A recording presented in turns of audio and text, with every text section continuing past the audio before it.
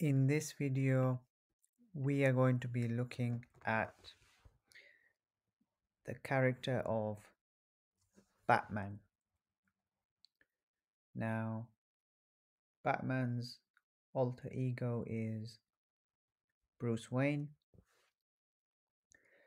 who is the uh, billionaire and owner of Wayne Enterprises. And as part of that process, he has lots of money and ultimately ends up becoming the iconic superhero that we know today. An interesting fact about Batman is the fact that he is the founding member of the Justice League. And unlike other superheroes, he does not have uh, supernatural powers of any sort. It is based upon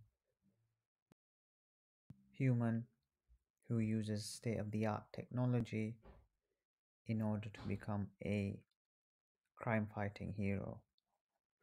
So in some respects, Batman is very similar to uh, Tony Stark and Iron Man. Both are billionaires, both are known for being leaders, and both use state of the art technology as part of their modus operandi.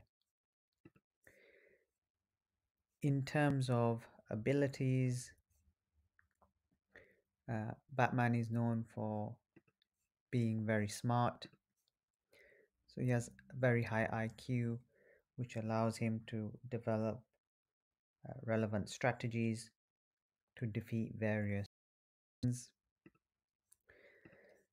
Not only that, uh, he has a wide range of uh, physical and mental skills. So he's known for having strength, speed, stamina, agility, lots of endurance, reflexes, as well as having very good coordination. In addition, he is also known for having uh, uh, lots of willpower. Now, that is not obviously necessarily a superhuman ability as such, but it's something that he has developed as a result of the experiences that he has been through, his parents being killed, as well as having that phobia of bats when he was young, which ultimately helped him or inspired him rather to become and defeat that obstacle to become the superhero that he is.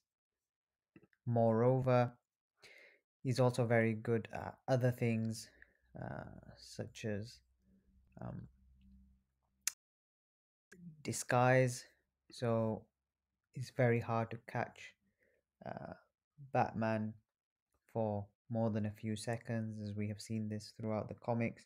He's very good at getting away and staying in disguise and then jumping out of nowhere in order to combat his enemies. And as we can see now, with the drawing approaching to the close, we have Batman there standing with his hands on his hips, with the blood and the Batman symbol crest on the chest.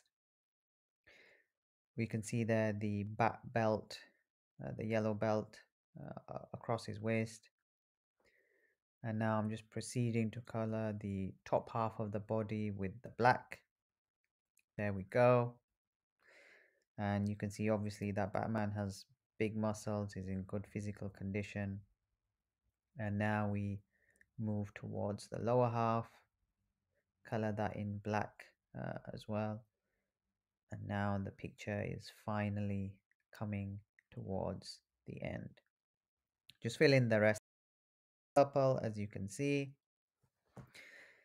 And that essentially is that. So give this a go, see how you get on, and best of luck with your drawing as well. Uh, so there you have it.